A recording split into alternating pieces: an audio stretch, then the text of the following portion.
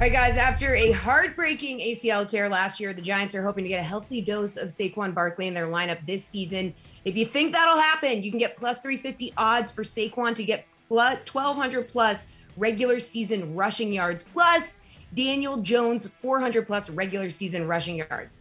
Now, this does include a Daniel Jones prop along with Saquon. So do you like that, Stan, or does including Daniel Jones turn you away from this bet? Anytime I hear Daniel Jones, I just want to automatically fade it. But I'm actually good with that side of the prop. It's the Saquon side that I have serious reservations about. When he was healthy in his first 2 seasons, he averaged around 79 yards per game. At that number, if he misses 2 games, he misses the prop. I could definitely see him missing 2 games this year. So, if this prop was a combined yardage total rather than broken it down into individual players, it's probably more palatable. But, I was just worried about the Saquon side of this.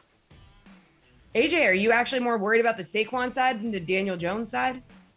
No, actually, and I agree with what Stan said. I think there's a possibility that Barkley could miss this, though.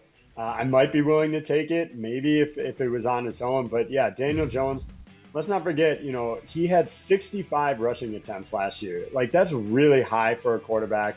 I just don't see the Giants wanting him to go out there and do that that often. I think maybe 45, closer to what he had 2 years ago, is a better target for him, even with the extra game in there. And I think they'll try and reduce the number of times that he does that, and I think that's really going to hurt his yards. So I'm with Stan. I think there's easily Barkley could miss a game or two, and then he misses that, but I'm actually more worried about the Daniel Jones side. All right, Geoff, are you worried about both sides, one side more than the other? I mean, definitely you have to be a little bit worried about the Saquon prop. I mean, obviously not even really guaranteed for week 1, although it looks like he's trending towards that way. I do think if Saquon is healthy to start the year, this is a huge season for Saquon Barkley. He's going to do everything he can to stay healthy and obviously be out in the field. But more to that, I think if he's out there and ready and willing and healthy, the Giants are going to give him the ball. So I have less reservations. I'm actually interested to see what his prop will be, because his rushing over prop isn't actually on the DraftKings Sportsbook right now, at least that I can see, like as an individual. So when that comes up, that might be something to look for an over, because it could be lower than usual. Again, you are probably going to get a bit of a discount because you're talking about a player coming off an ACL injury.